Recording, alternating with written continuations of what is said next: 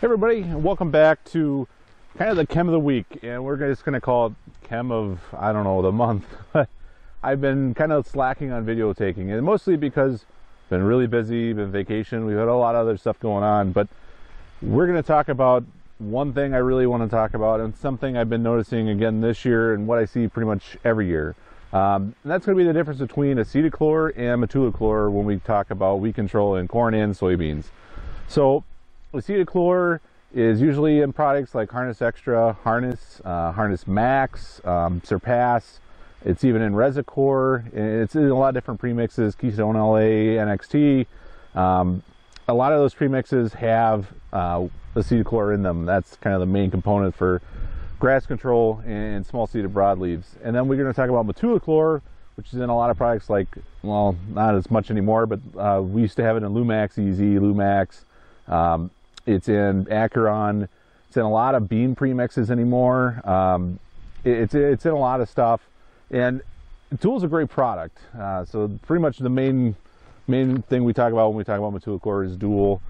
Metoolachlor has been really good on small seeded broadleaves. It's pretty good on grass. The one drawback on Metoolachlor is going to be the rainfall is closer. Is usually kind of a problem for a lot of guys. And when we say 3/4 of an inch, you're going to get a bunch of different people talking about different things. For me, usually when I think 3/4 of an inch, if we get a 1/4 inch rainfall 3 times in a row, is it going to activate the chemical? Yes and no. I really want to see a 3/4 inch rainfall to get that activated. And the nice thing about Acetachlor, which has got a lot of the same qualities as Metoolachlor, Acetachlor only needs a 1/4 inch rainfall activation. So there's some kind of give and take. It seems like Dual maybe lasts a little bit longer, and Acetachlor doesn't quite last quite as long, but it gets you that residual right up front. We've kind of seen this year, especially with Metoolachlor in a lot of our prevent plant scenarios and a lot of our water hemp situations, Metoolachlor is going to get you 4 weeks, maybe, depending on the rate you use on water hemp, and Acetachlor is going to be about the same. Really, it's kind of a similar give and take. The one drawback is what I said before with Metoolachlor or Dual is going to be that 3/4 inch rainfall activation versus the 1/4 inch. So it seems like with Metoolachlor this year, we had a lot of water hemp breaks, and most of those water hemp breaks are in places where we didn't get the activating rainfall, and so we had water hemp come up. And where we got a 1/4 inch of rain, the Acetachlor was doing much better. When it comes to actual weeds controlled by each one, they're pretty similar. The one outlier, especially on Acetachlor, I will say is fall panicum control. I've got a lot of guys who went out with Metoolachlor this year, and we're just seeing a ton of fall panicum. And where we had Acetachlor, I'm still seeing some. The one caveat with that is, and I think you always really should if you can, if Wisconsin, we have atrazine restriction zones, but if you don't have an atrazine prohibition area, really add atrazine to it. When we've added atrazine, it really bumps up both performance of Metoolachlor and Acetachlor, and especially Acetachlor on fall panicum.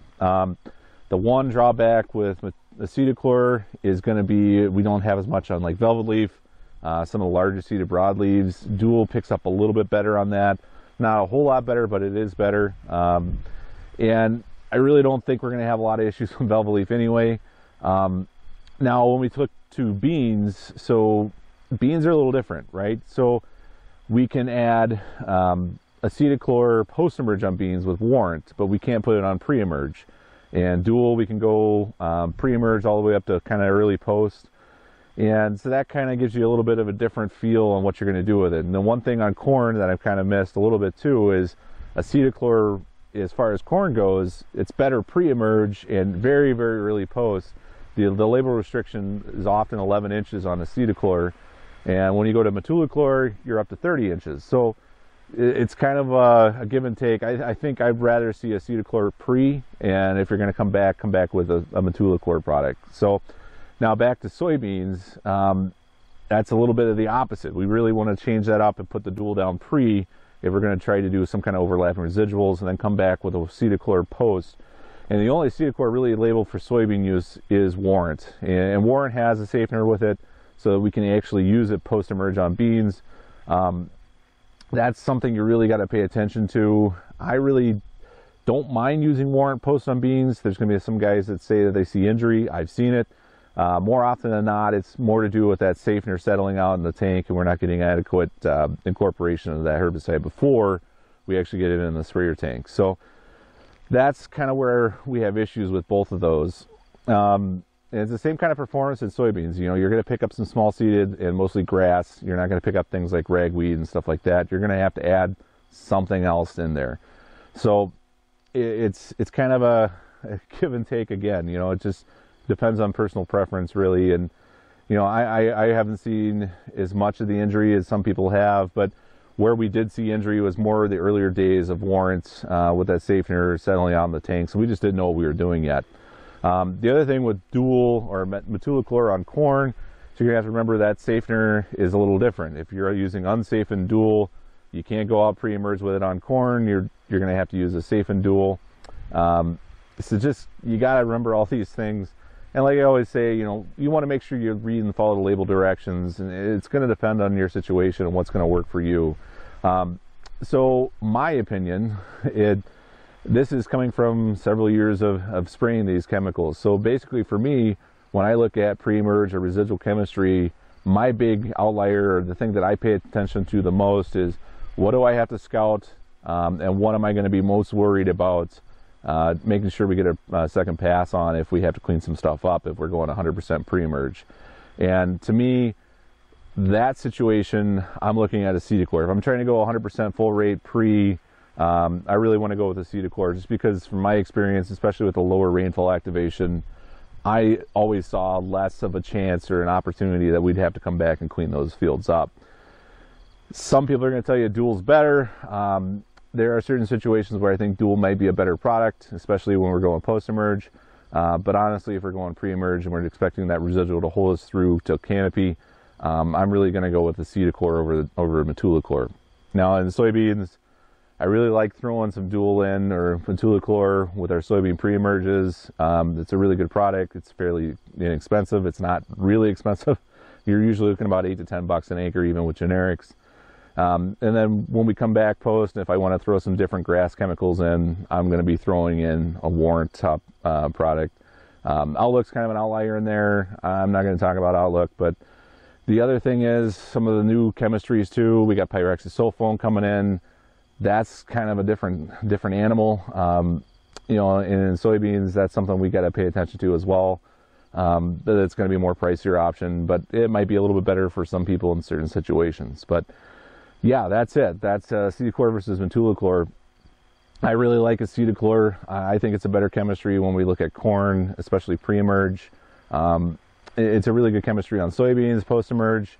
You just got to get past making sure you have decent product and make sure you agitate those tanks before you use it for spraying. And there's nothing wrong with Metoolachlor, but in a lot of fields this year, and a lot of corn that I've been walking, especially some of these out here, I've seen Acetachlor perform much better on fall panicum, and some of the grasses we're seeing escape this year. Nothing is going to beat the fact that we didn't get canopy in a lot of fields, and that's going to be the big thing that a lot of people are going to have to pay attention to this season at least. We had a lot of fields we just never made canopy until maybe a month or two ago, and those fields we're seeing grass escapes no matter what we did. So one other thing, like I said before, make sure you get atrazine in there, especially if you're going on corn, if you don't have prohibition areas.